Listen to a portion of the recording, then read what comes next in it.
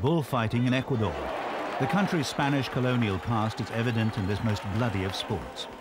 The style varies slightly, but the rules are the same. Bulls are taunted, exhausted, and then finally killed.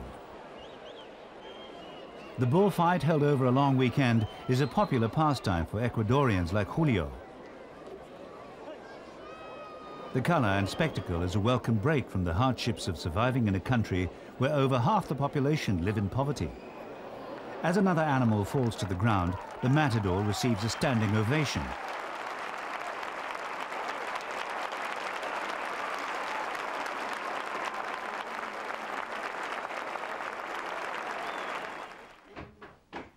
Julio lives with his wife and 2 young sons in the capital, Quito. They enjoy an early dinner together at home before Julio goes back to work late into the night. It's a rare treat for the family. Like many other Ecuadorians, this 34-year-old taxi driver works long hours, sometimes driving for 18 hours a day, as he struggles to make ends meet in a country rocked by high unemployment. He says he has no choice. He says that unlike many of his friends, he's lucky to still have a job. For now, he can put food on the table, but he fears for his family.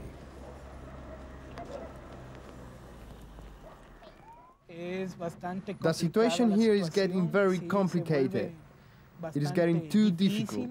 But thank God, I'm not too shaken by it yet. Thankfully, I'll still have my job and I'm fighting on.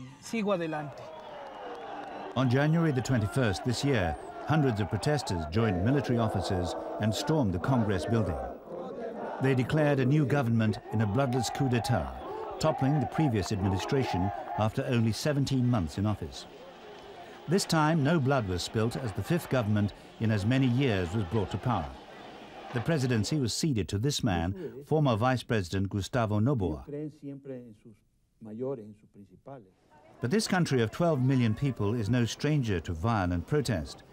Now, a series of unpopular policy changes introduced by Noboa have led to fears that the uneasy peace that has lasted since January could soon end. On the streets, the talk is of disillusionment. I think that internationally, we're seen in a bad light. We have no political or economic credibility. This is how I see our country. With regards to the future, I just hope things can change for the better. Ecuador is in pieces. All these presidents don't do anything for Ecuador. They take all our money. The rich become richer and the poor become poorer. At the moment, there's no work. Everyone complains there's no work, that there's nothing. The government's not doing anything. We've changed the government, but there's still no work. There's so many people out of work, nothing. 150 kilometers east of Quito is the town of Otavalo. It's home to a traditional indigenous market attracting visitors from all over the world.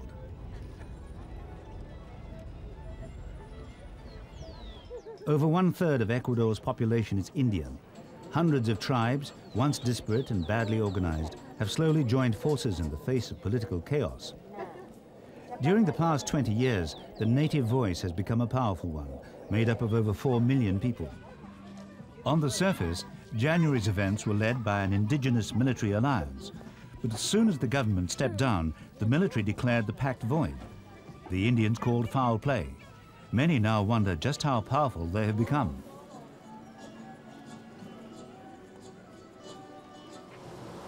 Formed in 1980, the Confederation of Indigenous Nationalities of Ecuador, CONAI, is now one of the largest of these representative groups. Their spokeswoman, Blanca Chancoso, talks of a wave of disruptive action against the government. Today the government is in a position where if they continue with the same policies and laws as the previous government, they will be a leadership that will not survive a very long time. The people of Ecuador will rise against them, and this time it will be a strong revolt because we have no other choice.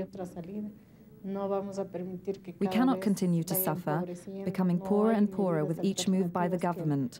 For example, their dollarization policy.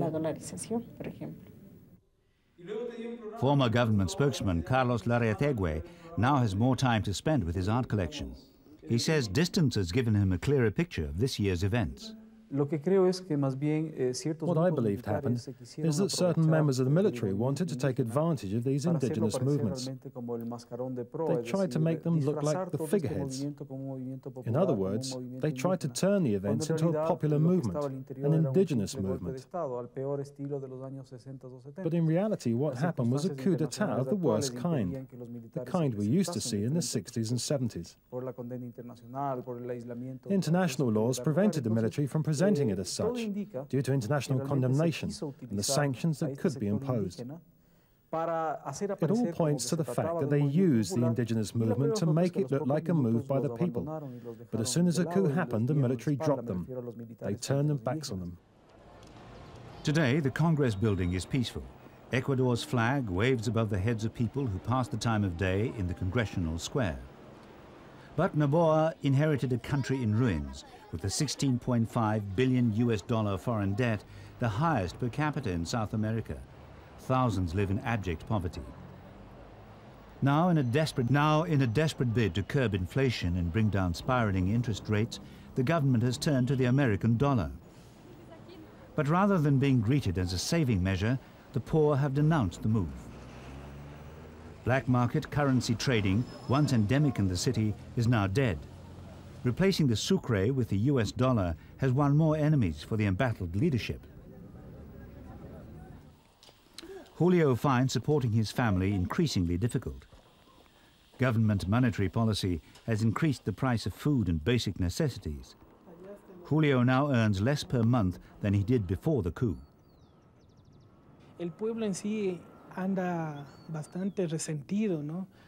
People are hurt, but slowly the people are waking up as the economic situation gets harder and harder.